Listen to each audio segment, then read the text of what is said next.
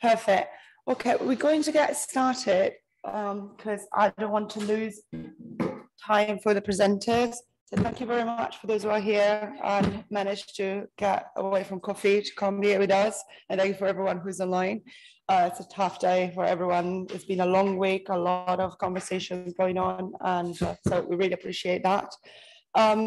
Today is going to be about use of immunization data and triangulation of this information. For those who were not acquainted with the diagram that we've been recycling for a while, especially me, we have a pretty big immunization toolkit nowadays that ranges and touches quite a lot of components, and components that can be triangulated around them, of course. But in particular, I wanted to highlight the bottom right corner, especially because this is a collaboration that we've had with different partners among Gavi, among CDC and such. So we have taken also the opportunity to present a little bit more these triangulation dashboards, and we are having also some experiences from the field of triangulation activities. But most importantly as well, I think that even before we get to triangulation, it's very important that we talk about uptake of this data. So how to use this data and how to make sure that people use this data, because if you don't start with even checking your baselines, there's no point to triangulate things that you don't even know if they're right or not. So for this reason, we're going to have Patrick O'Meal from DHIS2 Uganda, who is going to present us the work that they have done with the MOH and the EPI team in country to start uptaking and revamping a bit their EPI dashboards in order to make sure that the use gets increased so that they can move forward with their triangulation activities. So, yeah, give it up for Patrick.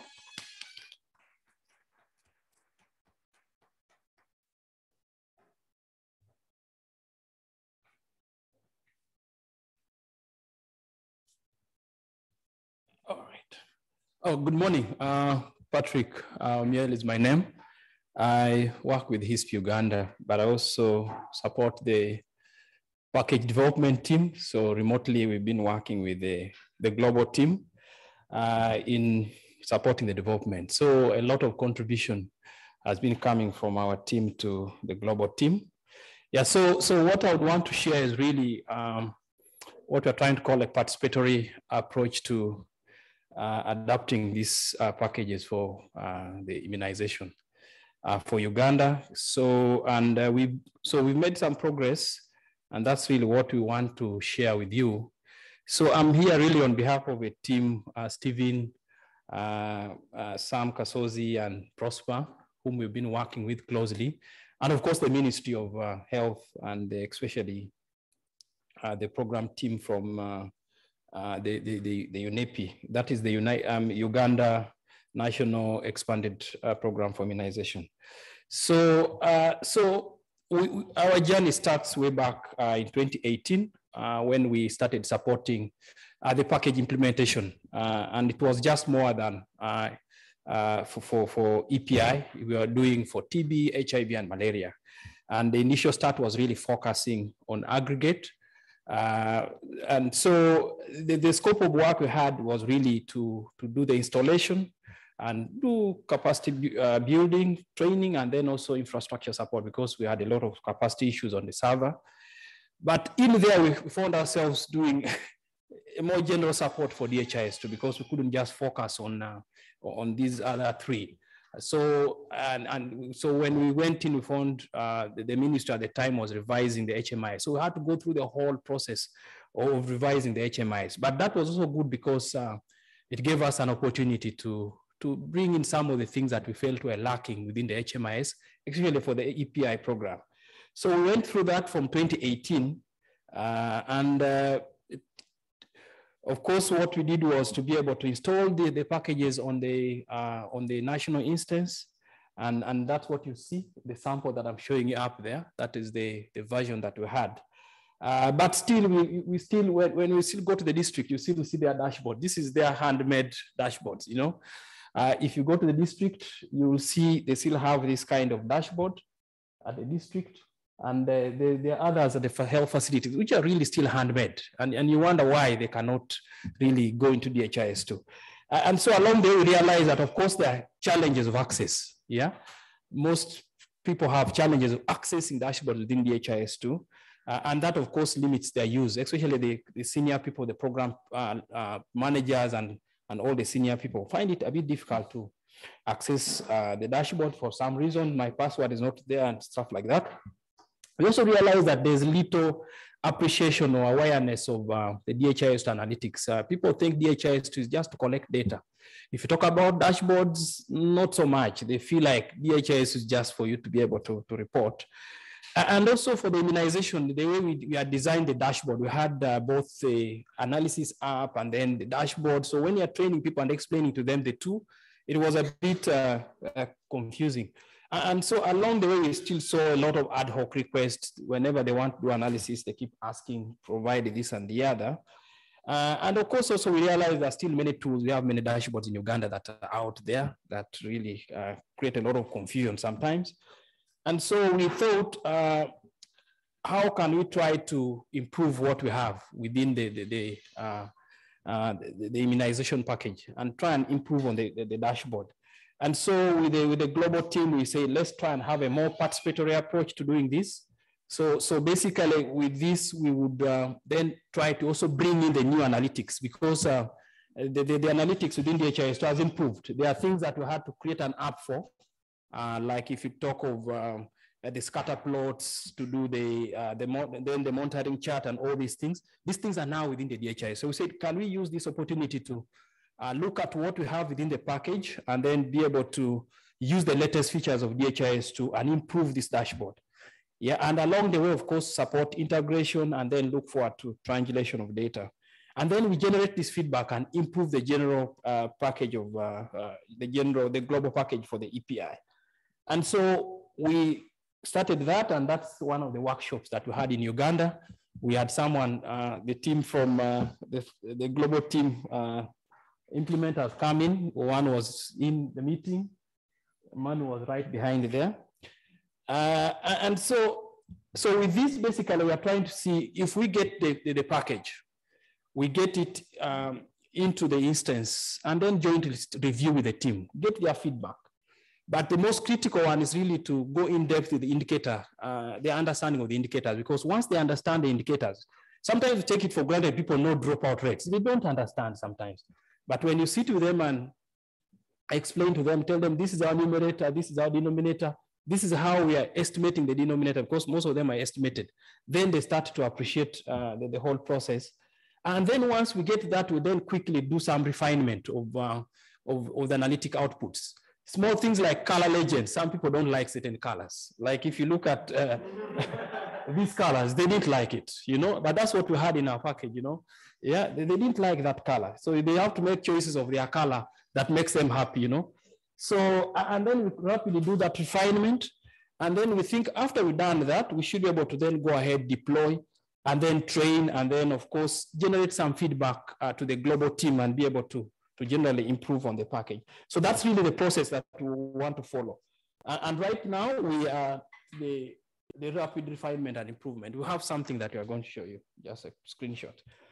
And so with the team that came in, we were able to go to the field. That was again, Manuel going out to the health facility to talk to the team and see what's there.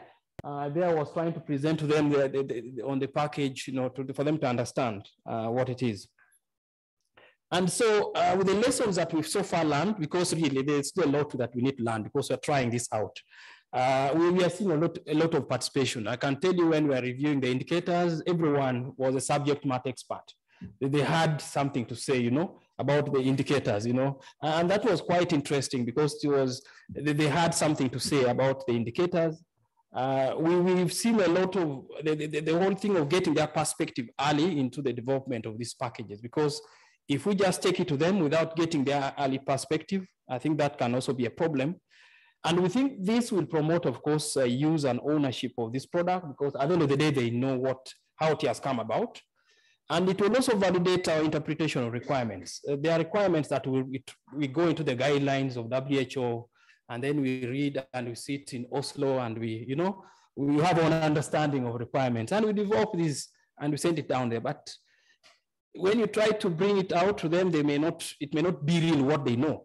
And one case here is, you see up there, we have the handmade monitoring chart that they are doing. And for them, they're using cumulative dropout rates. In what you have, ours not cumulative. So you realize that there's a bit of a disconnect on what they know or how they're doing it and how the guidelines are bringing it out. So we've had to make some adjustments to try and meet what they would want. And then this whole field experience, if you see those pile of boxes, that's at a district level. So it also gives people understanding of like, well, this data that we get into DHIS, how does it get there, you know? So that is the HMIS room at a district level where data is entered. So all those piles of data is data that comes from the HMIS, from health facilities, and they enter them into DHIS and they file them. So you can imagine that whole pile. So it gives that whole appreciation of for implementers to understand the processes that people go through to get this data into DHIS2. And that gives you an understanding on as you're making the designs and all these things to be able to appreciate how things come in. So some of the, well, so this is now the beautiful sample. You can see that the colors are, you know, they are nice, you know. I believe you can feel it, you know. Coming from that up to something that this is more appealing. Even if you feel like, yes, it makes a lot of sense. You have very nice pivot tables that can quickly, yeah. And you can quickly look at your district or whatever, see which one is red, yellow. You know, those are the colors that our people kind of understand. And when you're in red, you're in trouble. Yeah, that is the BCG. Again, this is sample. I wouldn't want to, yeah. But yeah, the dropout of BCG MR1, it's quite high, yeah. Yeah, so, but this gives you, yeah. So the challenges that we are facing, one big one, of course, is the feature limitations, which we are really trying to engage the product managers. One of them is this open access of the dashboard. People don't like logging in. If you talk of a dashboard, the dashboard should be where I go, key in my URL, and I see what I see, and I get out. So we really have to try and see how we advocate for this. There was this thing of cumulative dropout rates that we're still trying to see how do we implement that, because that's still what they want, cumulative dropout rate. They want, if I'm in January, that is okay. But if I'm like March, I add January, February, then that's my total dropout, and then so it's cumulative. We are still struggling with that a bit. And then they have these things of ranking and counting organization based on performance. I want to know my top 5 districts, you know, and be able to count some of those. Those are some of the things that we find a bit challenging. Of course, we have to do triangulation. We realize some of the VPD data is not integrated, so that's something that we need to work on. And of course, the costs around training, because once we are done, we need to train people. Yeah, so we don't have that budget right now. And right now, also the issues of version. This is version 2.37. That's where you can do interesting stuff with some of these. Some of those single values and with the percent you can do with the latest version. The version in the production instance is a bit old, but of course we are working in the ministry in the next few weeks to do the upgrade so that we have all this in the production instance. So looking ahead, of course, we have to finalize that development. We need to finalize and deploy. We need to support the integration. We need to do the training, and we need to keep pushing the product team to prioritize some of these missing features in the system. I mean, in the software. And then we need to reevaluate the use, because the idea we want to make sure people are using this and then be able to generate requirements that will improve on the global package. So thank you, and just to acknowledge the people that we work with. Yeah, thank you.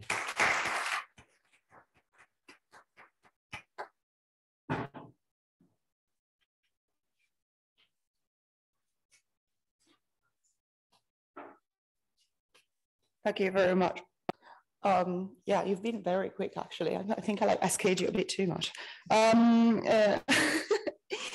Now, just like a quick introduction, we're going to have like pretty much a whole block session managed by Angela and Joel, because all the countries that we're going to present are all somehow affiliated with CDC, and they're working also with CDC to on their triangulation. So we are going to have Angela Montesanti Porter, who is going to introduce us a little bit to the triangulation dashboard that I have been working on.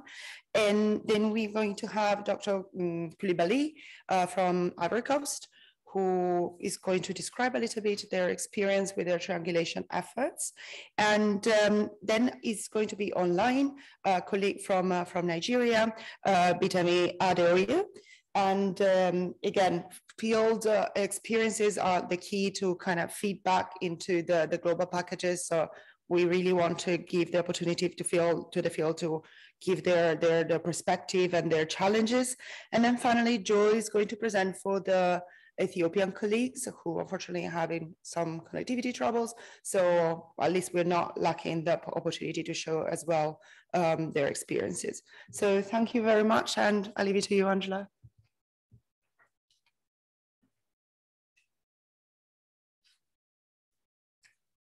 Thank you, Vittoria. So my presentation is actually going to be split. I'm going to give sort of a brief introduction and get us all on the same page with a common sort of global triangulation framework for immunization programs.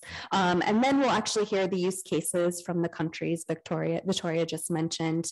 And then I'll come back and end with some information on the triangulation dashboard prototypes that we've been developing within DHIS2. So with that, the objectives of the remainder of the session are really to gain an understanding of triangulation key concepts, particularly in the world of immunizations. Learn how to implement the 4-step triangulation process that's been outlined in the global guidance developed by WHO, UNICEF, and CDC. And then review national and subnational examples of triangulation through our country use cases, and finally discuss ways in which dashboards can be used to integrate triangulation into program.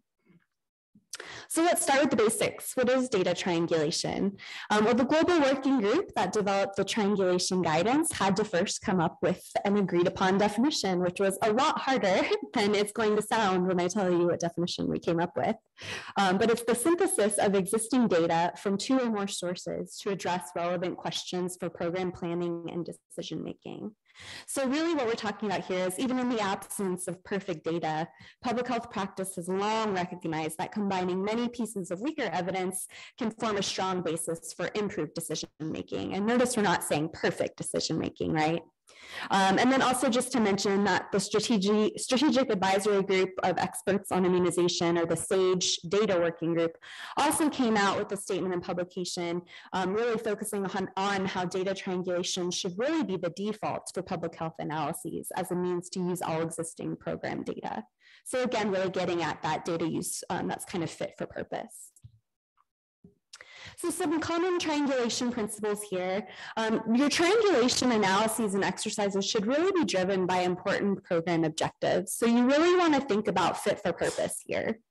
You want to use existing data. So ideally, no new data need to be collected. You want to include diverse data sets. So for example, coverage, stock, and surveillance. And we saw Uganda really trying to address some of this in their presentation.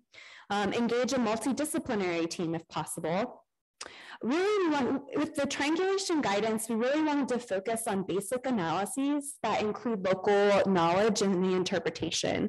So while there's always a time and place for sort of complex modeling or statistics, we really want to make sure that data analysis and data use can really be accepted and used at even the very local or basic level. Because as again, Patrick mentioned, some people don't even really know what a dropout rate is or how to calculate it. So we really want to try and keep things as simple as possible for them to be able to use their data for their purposes. And finally, the results should be communicated for use and improved decision making. So we're not doing analyses just for the sake of having analyses. So what are the benefits of triangulation? Well, it encourages collaboration across program units. This really allows for greater data sharing and access. It aids a deeper understanding of data through synthesis, and again, incorporating that contextual information, local context, as well as considerations of data limitations. Because all data sources are going to have their limitations, but that doesn't mean that you can't use that data. It also identifies areas for program improvement that might not be apparent from an individual data source. It improves confidence in conclusions and quality of recommendations for planning and policy or strategic decision-making, and also builds a health workforce capacity around critical thinking, data analysis, and data use. So I won't spend too much time on this, but I just want to mention again that there is some draft global guidance available, and it's available here at this website. The slides will be available on the scheduler. But essentially what we have here is a package of guidance documents that are meant for two levels. So they're meant for the National Immunization Program staff as well as subnational immunization program staff. And within those two levels, there's 4 documents. So there's a general triangulation overview document, as well as 3 topic-specific annexes. We surveyed, global, regional, and country level staff and really asked, okay, what kind of questions, what kind of program issues are you really wanting to address with triangulation? And pretty consistently, we heard these 3 topics. So immunity gaps, program performance, and program targets and denominators. So I encourage you, we don't have time today, but there's a lot of detailed information here with particular indicators, examples from countries and subnational level, and how they've been able to conduct triangulation analyses around these specific topics.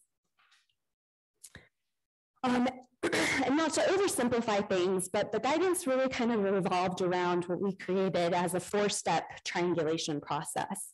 So first, starting with asking the key question, what programmatic issue, what programmatic question are you really trying to answer or assess with your triangulation exercise? Step 2, identify existing data sources. Step 3, summarize the data and the local context. And step 4, develop an action plan. So there's lots of opportunities here to integrate triangulation into existing activities. What we're really trying to prevent here is adding additional workload to staff that are already quite overburdened. What we hope here is that staff can start using triangulation analyses as part of their regular activities and part of their work to become more efficient and effective with their data use. So for example, they can, in their routine analysis, so feedback on reported data, their EPI data review meetings that usually occur at monthly or quarterly level, depending on which administrative level you work with, annual desk reviews, ad hoc evaluations of intervention impact or program implementation. So for example, new vaccine introduction evaluations, outbreak investigations, part of data quality reviews or EPI and surveillance reviews, existing trainings, so thinking of trainings of mid-level managers and supportive supervision, and then finally, of course, dashboard design. And we'll come back to that final piece, particularly in regards to DHIS2 dashboards, as soon as we hear from our country's cases, starting with Dr. Ruth Koulibaly from Côte d'Ivoire. Thanks.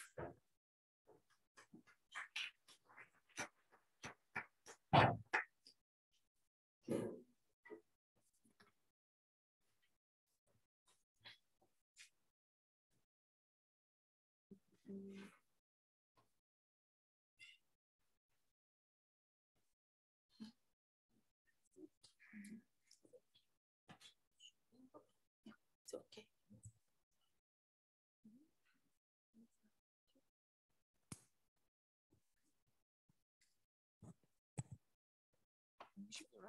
It's okay. Okay. Good morning.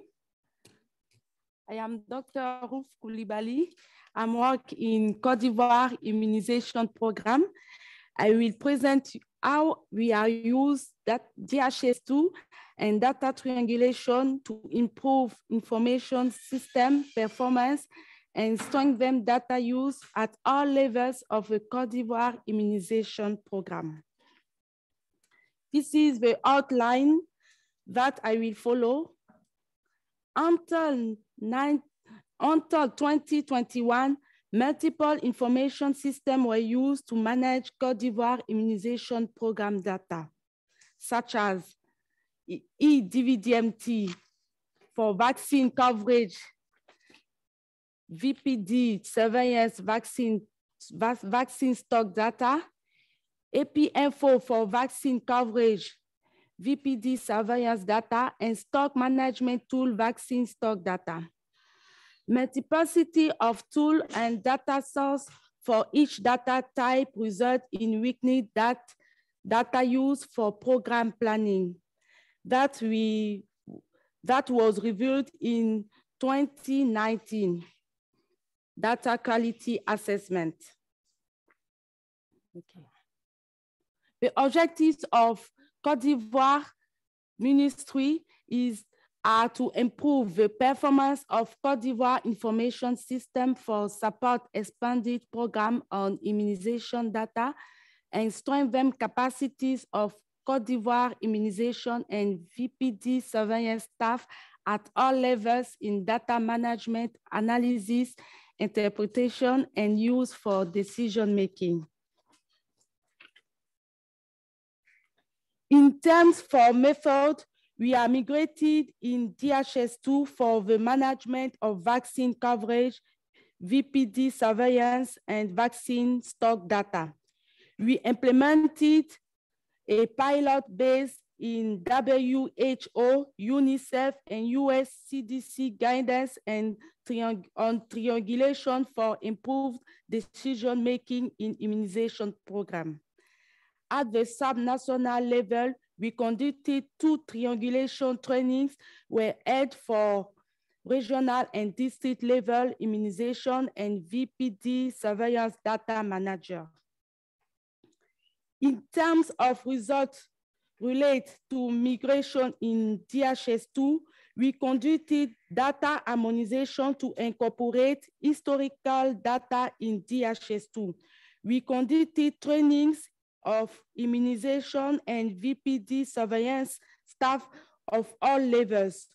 The DHIS2 data package rolled out in Côte d'Ivoire are WHO API, WHO Integrated Disease Surveillance and Response Aggregate.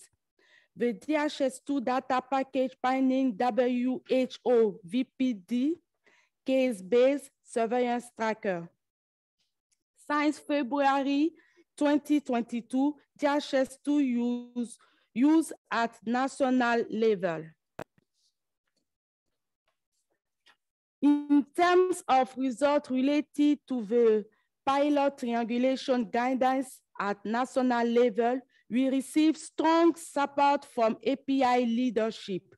The priority question was, can exercise data support Côte d'Ivoire to document progress toward measles elimination? We conducted the 4-step triangulation process.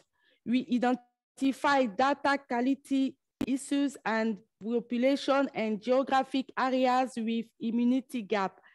The findings helped inform decision on introducing measles vaccine second dose in Côte d'Ivoire and revisiting target population estimate. We conducting 2 series of trainings. The training was conducted through presentation, individual and group work. We received technical and financial support from US and Côte d'Ivoire CDC office. Here are 2 photos of the Côte d'Ivoire immunization triangulation.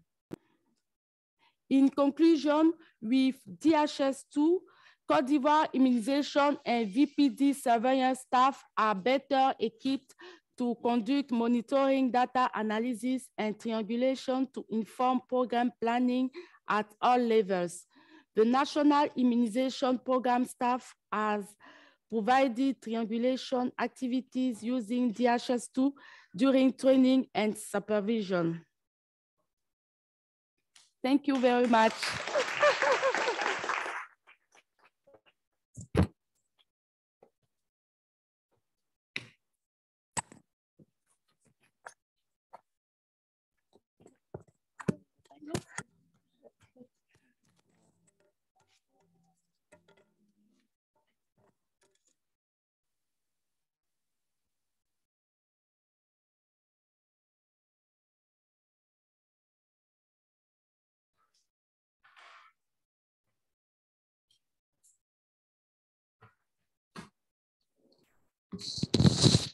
Hello, good day, everybody. Can someone confirm they can hear me? Yes, we can hear you. Go ahead. Okay, very well. All right, good day, everybody. My name is Peter Miadie, and I work with the African Field Epidemiology Network, Nigeria Country Office. This morning, on behalf of other team members, including colleagues at the AFNet office and US Centers for Disease Control and Prevention, I'll be making this presentation on our ongoing work on the integration of DHIS2 and external information systems for triangulating and visualizing routine immunization and vaccine preventable disease surveillance data in Nigeria. I'll be speaking along this outline. By way of background, currently in Nigeria, the District Health Information System houses the routine immunization and other routine health case-based and aggregate data. And most instances of DHIS2 in Nigeria is managed and maintained by the Federal Ministry of Health and the National Primary Care Development Agency. One of the surveillance systems implemented in Nigeria is the SOMA system, Surveillance Outbreak Response Management and Analysis System, which houses case-based disease surveillance data and is currently managed by the Nigeria Centers for Disease Control. What are the triangulation challenges in Nigeria? There are limited opportunity to triangulate for program improvement, and this is because of weak data use due to fragmented access into the system and lack of sharing and coordination across the currently existing system. So this morning, I'll be presenting the processes of collating, analyzing, visualizing vaccine preventable disease surveillance and routine immunization data into a triangulation dashboard that is used for improved programmatic decision-making. And I'd like to also state that the intended users of the dashboard are across the national and the subnational levels. At the national level, we intend the dashboard to be used by EPI and data officers, and also at the state and district level. Just like Angela mentioned during our opening presentation, we're not just merely bringing data together just for the sake of analysis. It's important for us to be guided and have a direction and a core reason for why we're doing triangulation. So I'm going to just share with you now the areas, identified program issues, and the key questions we're hoping the triangulation we're doing would answer. The first of that area is unidentified immunity gap. So we wanted to know, does administrative coverage appear to be accurate in Nigeria? Does surveillance data suggest that there are immunization gaps? The second area is to assess program performance and data quality. And these are the questions we are currently asking using the data available within the system. Which states or districts are with the lowest performance or inconsistencies in data quality that also requires follow-up? So these are the triangulation questions across the program areas where issues are being identified. Just before we started the whole of work around triangulation, it was important for us to be able to understand the reliability of the different data sources that we'll be making use of. Listed there on the screen are the different sources where we're putting data and doing triangulation analysis. So first of all, you see the administrative vaccination coverage. And it was important for us to understand the strengths and the limitations of the administrative vaccination coverage. Under the strength, we see that the administrative coverage is available on a monthly basis and it is available across the different levels. But that also comes with its limitation because data quality issues like outliers and discrepancies are some of the issues with the administrative vaccination coverage in Nigeria. Talking about vaccination coverage survey, although by way of strength, they are more reliable than the administrative coverage, but we all know that surveys are infrequent. So also on this table are the different strengths and limitations of other sources like the WUNIC survey, like the WUNIC estimate, that's the WHO and UNICEF estimate for immunization coverage, measles case-based surveillance data, and the measles aggregate surveillance data, which is available on DHIS2. For the sake of time, I will not be able to go through all the strengths and limitations. All right, I'll talk a bit around the method or approaches that were adopted to collate data and do analysis and visualize that on the dashboard. It was important for us to start with system mapping because we're pulling data across platform, DHIS2 SOMAS and other systems. So it was important for us to understand the existing metadata on DHIS2 and that of the SOMAS. So we conducted a systematic review and took inventory of all data elements, all indicators, the way they are calculated, the administrative level for which they are populated, and the frequency of calculating them. So when we achieve system mapping and we have a good understanding of the kind of data and other metadata that exist on both systems, we went ahead to select identification and selection of indicators. Because we know that there are already global documents, like some of the one Angela referred to by WHO, UNICEF, and the US CDC. So we made reference a lot to those guidelines on triangulation and did use some of the examples. That wasn't all. When we had identified a list of good indicators, it was important for us to also ensure it speaks to what in-country program officers and Nigeria government likes to monitor and see populated on the triangulation dashboard. So we're able to do prioritization of indicators, analysis, and visualization by the national stakeholder. And that is also some form of buy-in and approval to proceed. After the indicators have been identified, we proceeded to system development. So we needed to develop the dashboard. And I like to mention that the current triangulation dashboard we're working on was developed on R Shining and Kubernetes and Docker technology. So we're working to use all of that infrastructure, which we think is easy to build and is sustainable, and it's also flexible when we need to interpret with other systems. So talking about the dashboard, using the indicators that have been approved, we're able to create charts. We're able to render them with R, with Python and JavaScript, just so we're able to improve on the user experience and the look and feel of the dashboard. So these are the methods we had adopted for the development of the triangulation dashboard in Nigeria. Okay, so what you see on the screen, the screen graph for the the dashboard that we're currently developing. And you see a beautiful visualization, specifically looking at a map that shows vaccination coverage across at the national level and at the sub-national level. And we're able to lay on top of vaccination coverage the number of measles cases. Because we're working with vaccine preventable diseases, it was important for us to select disease areas that also has corresponding vaccination data.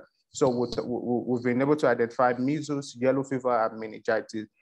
And this kind of map is one of its kind in terms of visualization across program area in Nigeria. And it's proven to be helpful in the sense that it helps stakeholders and decision makers at different levels to be able to see that although there are some areas where we're seeing good vaccination coverage for measles, for yellow fever, but we're still seeing a lot of measles cases, a lot of yellow cases in those areas. One of the other things that the dashboard is also promoting, it helps us to, we're finally able to make use of data from DHIS2, from SOMAS and other surveillance system, which was not there before we started this work, because all of the systems are parallel to each other, controlled by different stakeholders and different people, users have access to them. But what this triangulation is doing now is providing access for all healthcare workers, for decision makers at the national and subnational level. So these are just some of the screen gaps. There are other indicators that have been identified. Okay, so these are this is a list of some indicators that have been identified for visualization, and these are currently populated on the dashboard where I shown to you in the previous slide. So we have confirmed measles cases versus MCV1 coverages. We have, and that data is coming from DHIS2 and the SOMAS system. We have age group of confirmed measles cases by vaccination status. This is one very interesting indicator that all stakeholders seem to be interested in, because it's helping us to see the true picture in terms of cases and their vaccination status, and it's helping program decision makers at different levels to understand the system better. We also have measles vaccine stock analysis and measles coverage. We have measles 1 and measles 2 dropout rate. We have discrepancy between MCV1 and yellow fever vaccine doses co-administered.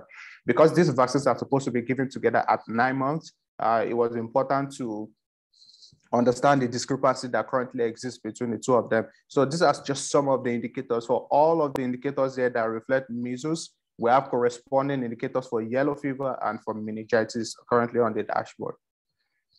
All right, so in terms of conclusion and next step, what we're presenting is work in progress.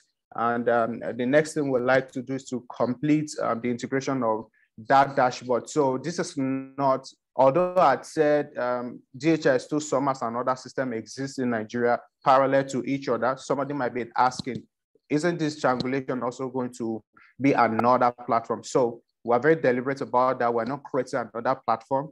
What we're going to do with this dashboard is to make it integrate back onto DHIS2. So all users of DHIS2 will see triangulated data as a dashboard when they log into the system.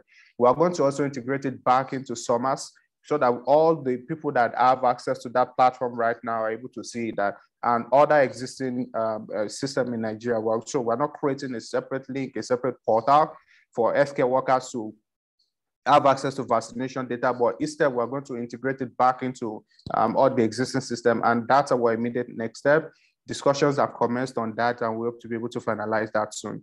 That will be followed by an implementation and training of targeted users. I'd mentioned our users at the national level and at the sub-national level. So we're going to plan a robust training on how to navigate the dashboard, how to make the best use of the dashboard, because the dashboard will be used there without it being used. So the implementation and training will be followed with the mapping and triangulation and integration of other data sets. Although we're starting with vaccine preventable diseases, some of them, and the routine immunization, there are a whole lot of indicators that stakeholders are beginning to say, we like to triangulate this, we like to see this on the dashboard. So when we're done with that kind of implementation training, we'll start to map and see other data sets that can be triangulated within the primary healthcare services in Nigeria, and that gets onto the dashboard. And that will be followed by an end user assessment to understand acceptability, usability, and how the dashboard that's improved routine immunization and vaccine preventable disease data interpretation and use in Nigeria. So this is a brief summary of the routine immunization and vaccine preventable disease surveillance data triangulation data in Nigeria. Thank you for listening.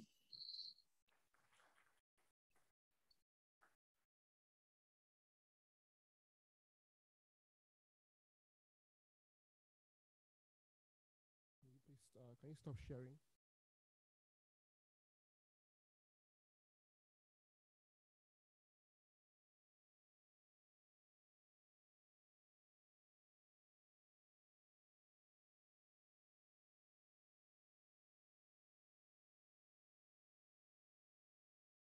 All right, hi everyone. My name is Joel Adegoke, and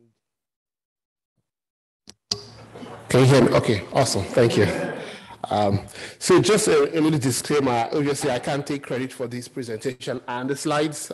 These are from our colleagues in Ethiopia, who I'm very sure would have loved to be here today, but couldn't make it. And so I will be speaking to them in terms of sharing the third component. I know Angela mentioned 3 use cases. We've talked about Cote d'Ivoire, we've looked at Nigeria, and now we also want to look at how Ethiopia was able to use some of the guidance from the data triangulation. And so they focus heavily around triangulating between DHIS2 and other data sources, focus more around quality and use of immunization data. And so Ethiopia's immunization data comes from DHIS2 and obviously from other sources. So DHIS2 being the more routine system and other sources sort of being the more non-routine system. And I'm going to talk a little bit about that. But the country had some concerns about the quality of the data and the ability to use that data for decision making, and also sort of flagged the need for some critical analysis of their data.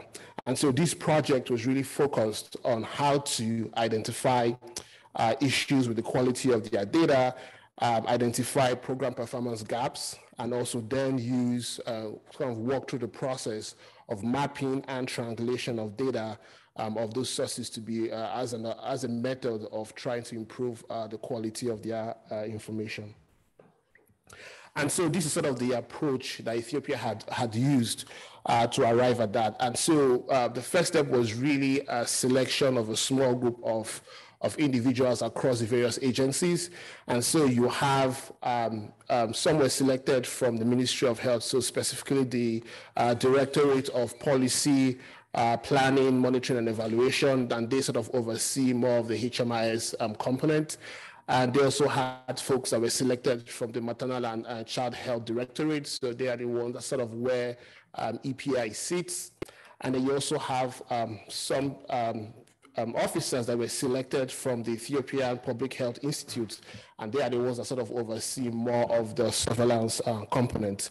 And so the first step really was really a training, and again, this happened during COVID, so there was some training that was provided for them remotely around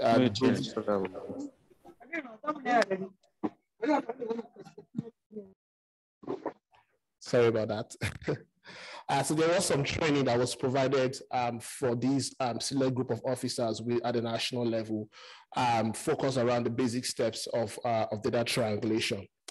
And now once they had completed the training, they now went into a stage of mapping, really trying to map out the various components and variables of data that existed within immunization and all within surveillance, but also looking at some of those external data sources that are being used for immunization. They also conducted key performance interviews, trying to speak to some of the end users, also program managers around and their challenges with the quality of data and with the use of this data. Then they also conducted some analysis, pretty much, looking at trends, frequencies between the DHIS2 data and also other, some of the other sources, and I'll talk a little bit more about that. Then they also try to identify these quality issues and then try to figure out steps on how to promote data use and trying to figure out a way to improve the quality of data, but sort of do more data quality checks on a routine basis. And so for the various data sources that they use for this exercise, again, the HMI is the Health Management Information Systems data. They use data from 2000 to 2019. Again, this is data that was pulled from DHIS2. They also pulled data from the Ethiopia Demographic and Health Survey. Many of us are familiar with this. And I think the last presentation from Nigeria had highlighted some of the pros and cons of these various data sources, so I wouldn't need to touch on that. They also use data from the WUNIC estimates that often released annually, and a couple of other surveillance and sort of logistics data. And sort of for comparison, they focus more around Penta-3, measles 1 coverage, full immunization coverage, and also try to look at issues around outbreak, more specifically for measles. And most of the analysis was really just comparing the data and trends and just line charts between these data sources. And I'm going to look at some examples now. And so I'm going to quickly run through some charts that they had wanted to flag. One of them, as you can see here, was looking at Penta-3 coverage and is looking at data from the HMIS, from the EDHS, and also looking at data from WUNIC. As you can see, over time, there are significant differences between the HMIS data and the EDHS data. So again, we're looking at routine data versus data that is collected through surveys. And I think many of us are familiar with some of the challenges with these data sources and why sometimes there are obvious differences between them. But the country wanted to flag the significant difference that has been consistent over the years. They also identified that there were small differences between the HMIS and WUNIC, and so there was a better correlation. At least the data differences were much smaller when looking at HMIS and WUNIC. And for this slide, they wanted to flag that, as you can see, that as time went on, the differences, even though there is significant difference between HMIS and the survey data, they were able to flag that as time went on, some of that difference sort of had reduced. Again, similar pattern also if you look at the first dose of measles coverage, again, large gap between HMIS and DHS, and obviously small difference between HMIS and WUNIC again, but you can also sort of see the similar pattern also when looking at the first data for measles 1. And again, as you look at it, in terms of looking at the ratio of difference between these two, it was sort of pretty much consistent, more like a 0.5 difference in the ratio over time. And they also looked at full immunization coverage, again, looking at HMIs and the DHS, again, significant difference over time, looking at data for the last 20 years. And when you look at sort of the consistency line, looking at the ratio between these two data sources, you can see that although the difference sort of increased around 2011, they sort of observed some kind of decline looking at comparing the both data sources. And so I think sort of the big takeaway here is that they also looked at data use. And so when Ethiopia kind of launched the EPI package, there obviously is an EPI dashboard that was attached to that. And it notices that that dashboard was available and being used by the policy planning and monitoring evaluation directorate, so more within the HMIS group. So this is the group that, and they observed that that dashboard was being used. But interestingly, that there was very limited use within EPI. And again, you expect that for EPI package, EPI unit should be sort of at the forefront of it, but they observed limited use of that. They also observed that there was pretty much no data triangulation practices. So there was not, they were not standardized opportunities for looking at data across multiple data sources. And at the time of this exercise, obviously Ethiopia had not, started collecting surveillance data on DHIS2.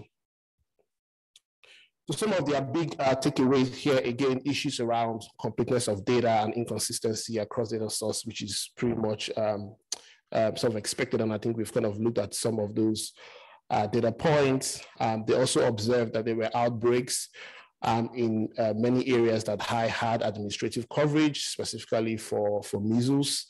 At a national level, they did observe that there was the use of DHIS2, there was improved or consistent use of DHIS2 by immunization and M&E experts. So those within the Ministry of Health, so those within the EPI unit and within the public, the policy and planning units had or were more familiar with the use of DHIS2 as compared to those within the surveillance group. Again, this is expected because the surveillance unit obviously had not migrated to using DHIS2 for collection of surveillance data. And they also observed that, my slide is kind of cut off. I think also that some of the data sources also reviewed that there were other issues, again, with the quality of data and issues also around capacity building. So they observed that, those, especially within EPHI, did not necessarily have the capacity around use of DHIS2. And so, some of the major, next steps and things that Ethiopia had moved on. Again, this was done at a national level, super high level. There was a need to obviously do this at a more disaggregated level. And so there is a lot of focus around trying to do this at the subnational level.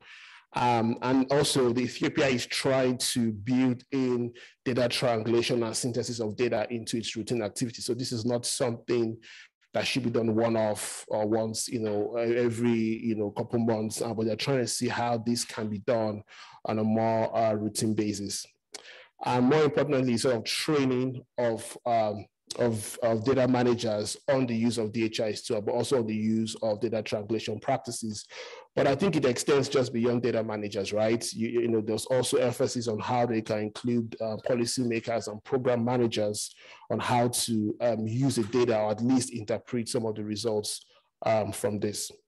So I'm going to pause here and hand over to Angela. She's going to talk about some of the examples, the example of data triangulation dashboard and some of the collaboration we've had with the University of Oslo.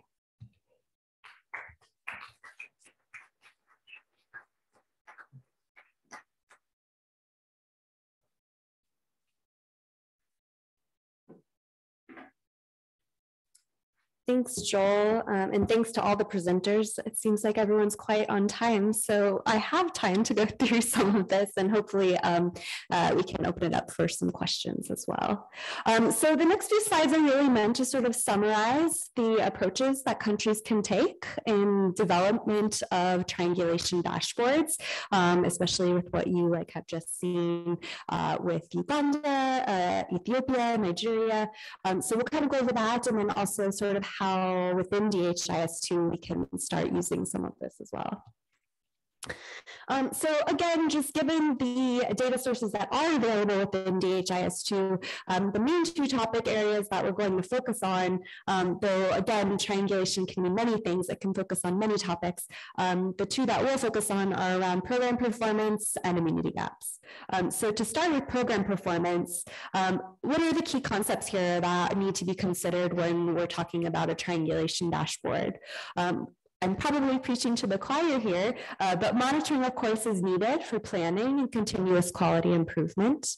Data quality issues can hide coverage gaps and make finding missed children quite difficult. Gaps can be hidden by looking at aggregate data. So if you're looking only at the national or only at one district level, or only looking perhaps at a yearly total. So of course, when we dive a bit deeper, substantial variation usually occurs across facilities and districts, as well as over months, right? And typically what we find is that when there are reporting errors, oftentimes it's really only a few health facilities that are contributing to your data quality issues, or data quality issues occurring over just a couple of months. And so if you can really pinpoint the time and the location in which you're having those data quality issues, you can more easily rectify. Issues are typically revealed by drilling down by the reporting unit, observing monthly trends, looking at underlying numerator and denominator, and making comparisons with other data. So how can a dashboard really help with program performance? Well, when we're looking at objectives of a program performance dashboard, here's just some examples of what these objectives would be. So allowing staff at the various levels to monitor their own immunization program performance, identify potential data quality issues that need further investigation. A lot of times a dashboard is just going to give you a sneak peek, right? So it is important to keep expectations reasonable in that sometimes you're just going to notice that there are certain areas that you need to conduct field investigations, root cause analyses, go conduct some sort of supervision and gather more information.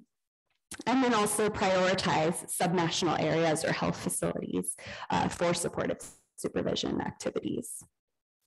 So again, just kind of running through the four-step process when we're thinking about developing a dashboard. What key question are we trying to answer with the program performance dashboard? I think you saw some great examples of this with the Ethiopia example. So which districts or facilities have low performance or data quality issues that require follow-up? Or does administrative coverage match with other measures of program performance, so comparison to stockouts or vaccination session or disease burden? So step 2, identify existing data sources. Depending on which type of system or software you're using to develop your dashboard, you can, like Nigeria did, you can integrate a lot of external data sources into one. What we'll be focusing on is what can we actually triangulate within DHIS2 itself. And so you'll see here in the green box, there are 3 data sources within DHIS2 that we can triangulate with. The WHO immunization data package, as well as the WHO IDSR aggregate surveillance and the WHO case-based surveillance tracker. And so that's really what the prototype that we've been developing as CDC as a part of our project with UIO. So step 3, summarize the data in the local context. Again, I won't spend too much time on this. You saw some great examples of different analyses that can be included in these triangulation dashboards. But just to go ahead and point out another really great one that's particularly useful at the subnational level is looking at an access and utilization grid. So this is looking at Penta 1 coverage and the dropout rates from Penta 1 to Penta 3. And in this particular country, then each dot represents a different district. And so here you see the grid. There are 4 different quadrants. So quadrant 1, any district that falls within that quadrant, which is the lower right-hand side, they're sort of on track with their program, right? So they have high pentavalent 1 first dose coverage, and they also have low dropout. So they're vaccinating a lot of kids with first dose, and those kids are coming back. For quadrant 2, you're kind of seeing that there's some service quality issues here. So they may have high first dose coverage, so kids are coming into the program to get their first dose, but they also have a high dropout rate, so kids are not coming back. In quadrant 3, you see that there are access issues. So they have low pentavalent 1 coverage, so not that many children coming into the facility for their first dose vaccine, but those kids are coming back, so there's low dropout. And finally, in quadrant 4, you see that there's both access and service quality issues because they have both first dose coverage that's very low, as well as high dropout. And so as a district health officer or a national level, I would really want to prioritize these places that are in quadrant 4 as sort of highest priority. Unfortunately, we didn't have time to have a session dedicated to demoing a live demonstration of the DHIS2 triangulation dashboards we've developed, but here's a quick snapshot, and perhaps we'll try and send out the link of this demo so that way people can take a look. But just to say that this is in the works, and in the last slide, I'll kind of give you an update on that project. And step 4, develop an action plan. So with dashboard data, what can you actually do as a next step? Well, first, you can identify subnational areas or health facilities that are in need of supportive supervision, or academic field assessments to better understand what issues are going on. You may want to implement targeted immunization strengthening or data quality improvement activities. You may realize that you need to develop or revise guidance and monitoring processes. Integrate data validation checks within your system, perhaps revise supportive supervision checklists, etc. So moving on to the sort of generally speaking, how would countries go about creating immunity gaps dashboards? Similarly, again, we really saw a great example of this, of how Nigeria went about creating this type of dashboard. But really, the objectives are to allow staff at the various levels to monitor immunity gaps of select vaccine preventable diseases. And the second objective, which has become quite of interest lately, is to identify potential gaps in immunization and or surveillance programs impacted by the COVID-19 pandemic. So what are some example key questions that you can answer, or at least try to start assessing with a dashboard? Does surveillance data suggest there are immunization coverage gaps? If so, what age groups, geographic areas, or high-risk populations? And does our administrative coverage appear to be accurate? So again, not to spend too much time on this, because similarly, you're going to be using for a DHIS2 dashboard that we're working on, it's the same 3 data packages. So the immunization data package, as well as the aggregate and case-based surveillance tracker. And then just to mention, there are a lot of external data sources here that are not within DHIS2 that are particularly helpful in identifying immunity gaps that we hope to consider and sort of focus on in a phase 2 of our dashboard prototype. But things like supplementary immunization activities or campaign coverage and things of that nature, I think also are very important when we're looking at immunity gaps.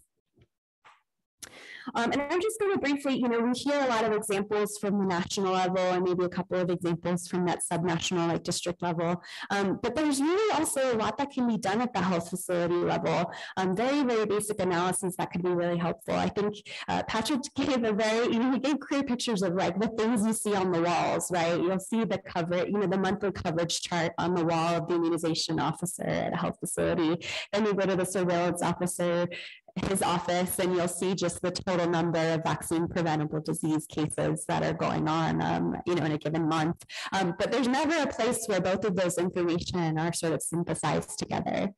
So an example here is looking at first it uses administrative coverage, on a dashboard, right? And so in this particular health facility, you see over 2 years, they have super, super high coverage. And in 2019, they're reaching exactly 100% coverage for both measles first dose and second dose. So as a district health officer, I would be questioning, is this real? Could there be a data error? Is there fabrication involved? Are we having target population estimate issues? What's going on here? Is this really 100%? The And so the next thing that I want to see on a dashboard, and we really did this at a health facility when we were working in Bangladesh, is making sure that we're also looking at the cases at the same time. So here is a graph of the confirmed measles cases by age and vaccination status. But Demi mentioned again that this graph in particular is super, super helpful in really being able to better identify where you're having your measles cases and who's really getting measles, rather than just looking at that aggregate total number.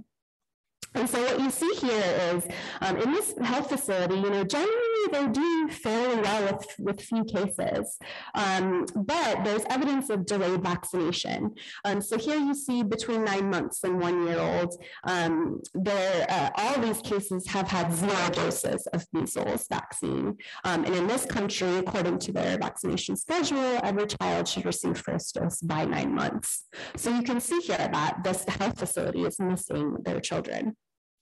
And then similarly, when you're looking at the 1 to 4 year olds, you see here in orange that there's a number of these kids that only received 1 dose of measles, but they should have received their 2nd dose of measles by 12 months. And so that also shows you here that they're missing children for getting 2nd dose of measles.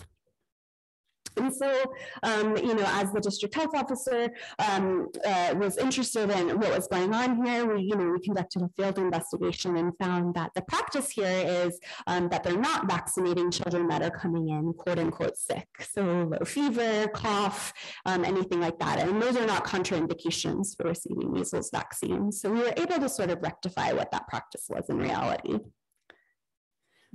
Just to briefly mention again, this is a snapshot of the triangulation dashboard we have in the works within DHIS2 around immunity gaps. You can see a map here that overlays coverage and number of cases. And according to Patrick, it sounds like we have to change our color scheme. Again,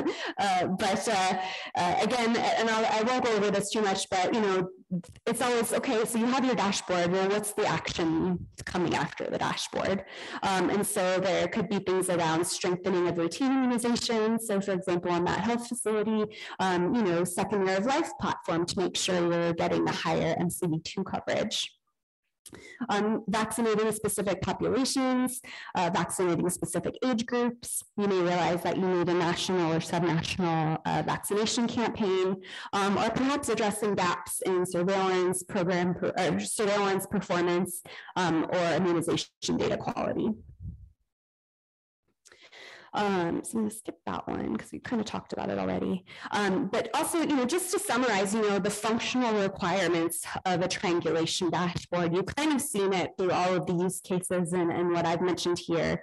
But I think number one, incorporating data from multiple sources. What's really key here is the interoperability between routine data sources. And you saw how Nigeria has been able to sort of address that with their DHIS2 system as well as their SORMA system.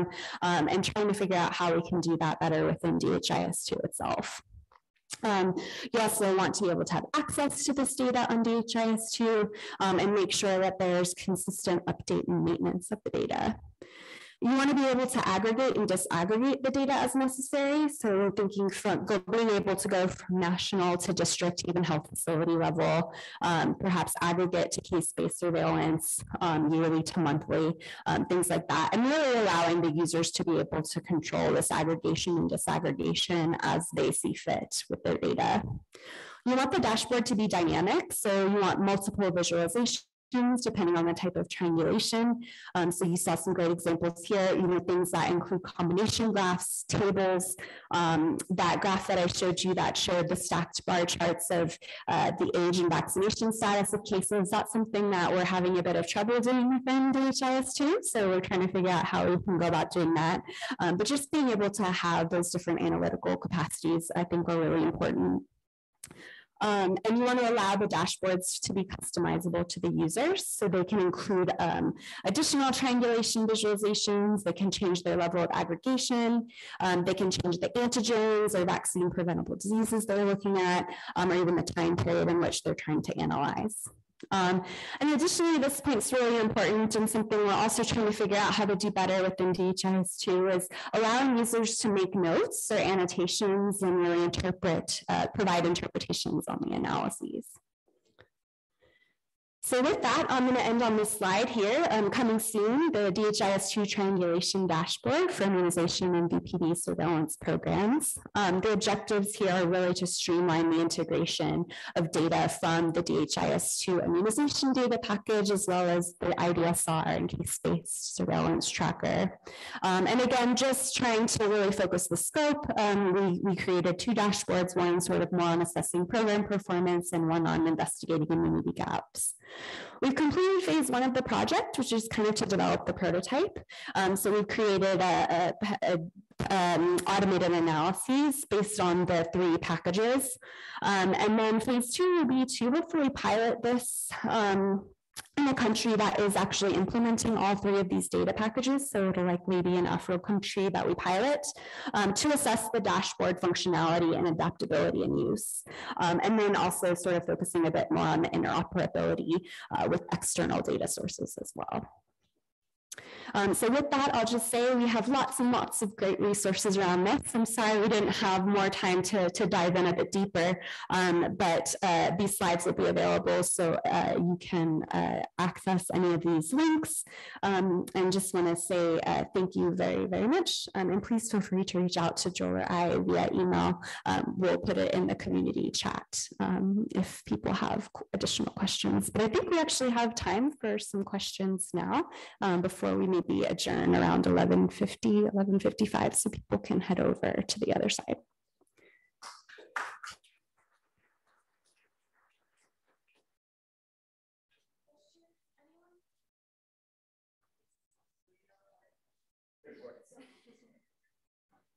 It's the last session of the day, I'm sure. And please feel free to put questions in the community groups and those things. We can also just continue the conversation post-conference as people digest everything they've talked about over the past few days. Yeah, okay. Well, thank you very much. Fantastic presentations, and really very encouraging to see this, I don't want to call it pivot, but it's progression from single source data to multi-source data. It's fantastic, especially in the HIV space. This is something that we've been asking because as we get, countries get closer and closer to epidemic control, the problems are now around individuals, not around groups. But I would like to make 2 comments in here. One is in terms of the different source of data, I think we need to start sort of looking beyond health data into weather, into political, economic, and other sources, because they all have impact on how we provide treatment and how we care about individuals.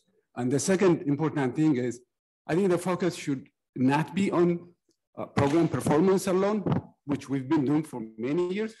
I think the focus, especially in the HIV/AIDS space, is about patient care. When I say patient care, we really want to know, why are people interrupting their treatment? How can we bring people back into treatment? How do we manage those to follow up? This kind of things require actually not only aggregate or public data, we also need to get patient level data. And how do we connect, for example, the aggregate, the bigger into the patient level data? How do we connect into AMRs? I know there was discussion yesterday about AMRs, but I think the focus should be kind of a little bit away from program performance, more into patient care, and then also bring in other patient-related data. Otherwise, I think it's very encouraging and fantastic presentation. Thank you. Thank you. Yeah, 2 great points, and agree with you completely. And just to briefly mention, we have been working a bit with global colleagues as well as our own CDC colleagues around, at least in the vaccination and immunization program world, like vaccine demand and making sure we're sort of understanding the issues around patient care and people being hesitant to get vaccines. What are those reasons? Or patients maybe being hesitant to come back after a bad experience, and trying to figure out how we can better triangulate that sort of information to pinpoint some of those as well.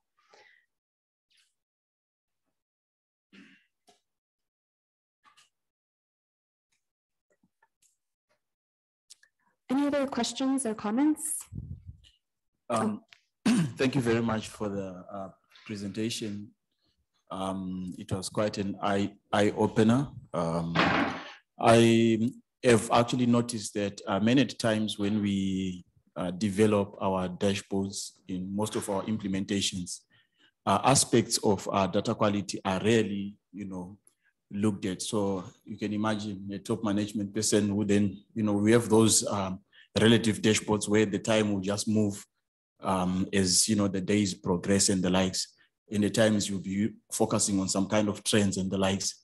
And in the process, at times, you also get to identify, maybe see some data quality issues, probably just as an outlier, for example.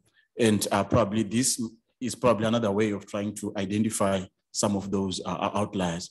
Probably my question is, how best can we then address, some of those data quality issues as we present the dashboards, rather than waiting to go back to the source and then doing the adjustment, which might actually take time and at times may not necessarily be feasible many times, at least so that, the decision maker, in as much as the data might not be necessarily correct, it is at least close to reality.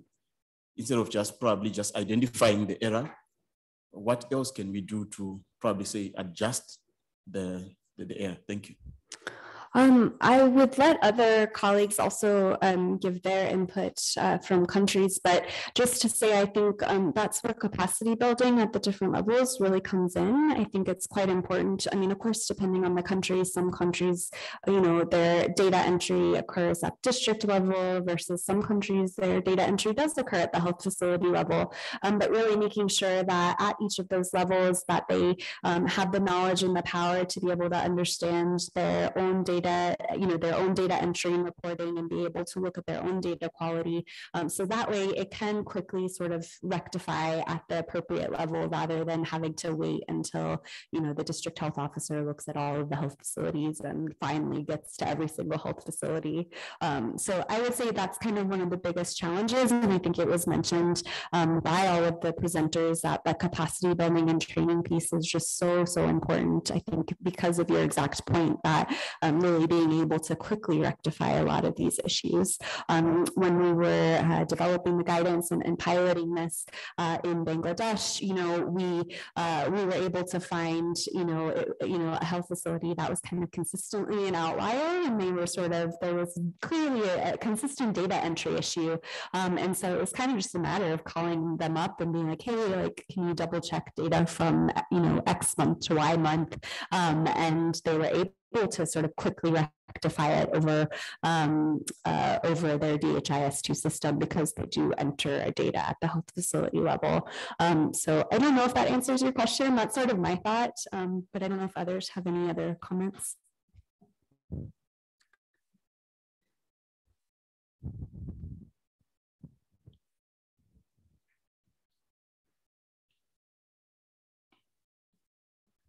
Thank you for your presentation.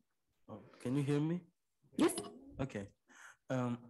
How well are our triangulation data, I can say, accurate in comparing performance in coverage with drug stock use? Because there's something we're trying to look into, but sometimes it can be tricky regarding the drugs part. So how well are we good in comparing the coverages with the drug trends when we don't have shortages and so on? Good question. It looks like Joel maybe wants to have a comment, but just while he's coming up, at least in talking about vaccine stock, one of the things that we also look at are wastage rates. And so one thing that's incorporated onto the DHIS2 triangulation dashboard is kind of creating a heat map chart of all of the health facilities or districts and their wastage rates, and kind of flagging, which ones have extremely oddly low wastage rates, even negative wastage wastage rates, which ones have super, super high wastage rates. And in the vaccine world, high vaccine wastage isn't necessarily a bad thing. There could be open dose vial policies where, you know, the country says you can open one vial of vaccine to vaccinate one child, and if you waste the rest, that's okay.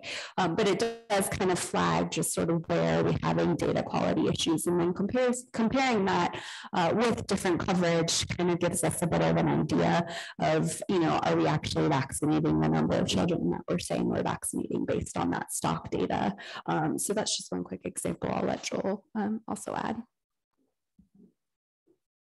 Thanks. I was going to say pretty much similar things. One thing I was going to add is that you're probably not the only one interested in looking at like stock data and also like vaccine utilization data with that. So for example, in the Nigerian use case, when they had created like the first draft of the triangulation data, just looking at just immunization and VPDs, there was a request from the team that manages sort of like vaccine utilization and stock data for that to be included as part of like the third data source. And so there is a lot of interest, especially from those that, you know, manage more of the logistics components to ensure that their own data is included. And I think that hopefully we will start seeing more examples of countries including logistics data into that process. So yeah. Yeah, thanks, Joel. Patrick, do you have a comment? I think maybe come up here for the mic.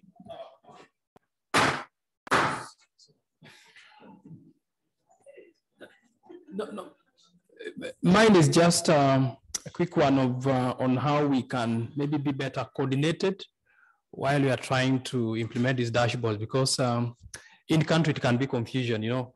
While we are doing the immunization package dashboard for Uganda, I was at a pulpit preaching the gospel of DHIS2 and how it can do everything. Then all of a sudden, if other colleagues show up, they also have dashboards. And this one they're using R-Shiny.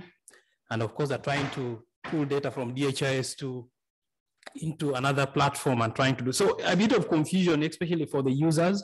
So I don't know how we can be better coordinated, but maybe a bit organized. And I liked the idea of, so if we are doing maybe dashboards outside DHIS, then try and make some of them go in so that for a user, it's not, I can use this without necessarily going the other side. So I think that that's really important for us to think about and to properly implement.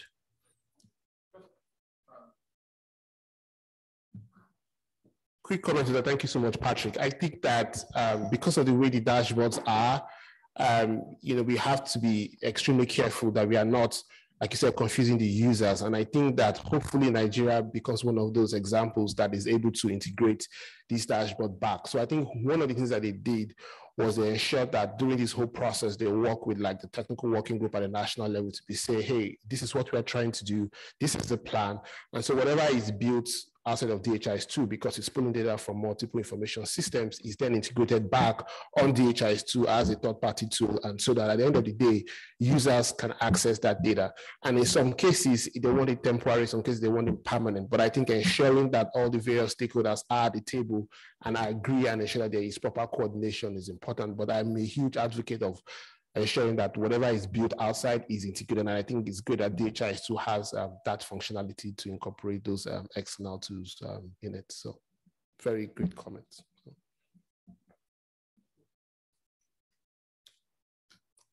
Thank you very much, everyone. I will give another round of applause because it was like last session of the week and on top, incredibly interesting session. So yeah, thank you very much, everyone, for being here. Thank you for the people online, and you may go in peace.